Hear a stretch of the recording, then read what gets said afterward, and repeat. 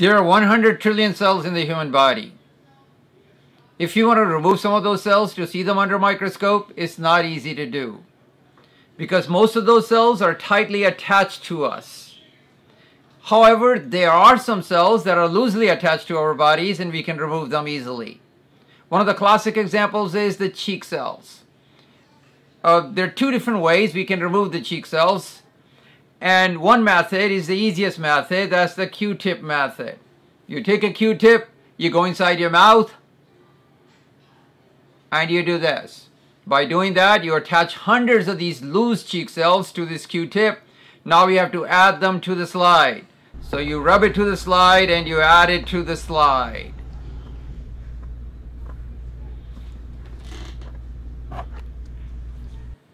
The second method is the toothpick method. You can do the same thing with the toothpick inside your mouth. By doing this, you have removed hundreds of these cells, the loose cheek cells, and you attach them to the toothpick.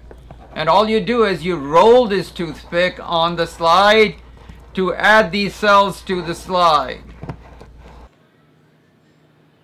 After we add these cells to the slide, we can take them under the microscope and try to see them, but these cells are transparent. If they are transparent, you don't see much. You need to stain these cells. The classic stain that's used for the cheek cells is methylene blue. It's blue in color and it gives you the separation of some of the organelles inside the cell. But for me, from my experience, I am going to use the iodine solution.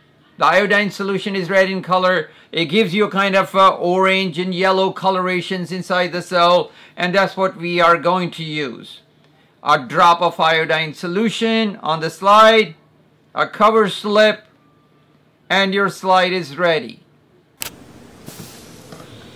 These are the bunches of my cells. When you look at these cells, they are very nicely colored. And this slide is filled with many of these cells. Plasma membrane is the boundary of the cell. It contains all the materials inside the cell, and it plays a major role of transporting the materials in and out of the cell. This is the nucleus of the cell that contains the DNA and the genetic material. And in most of the cells you can see the nuclei.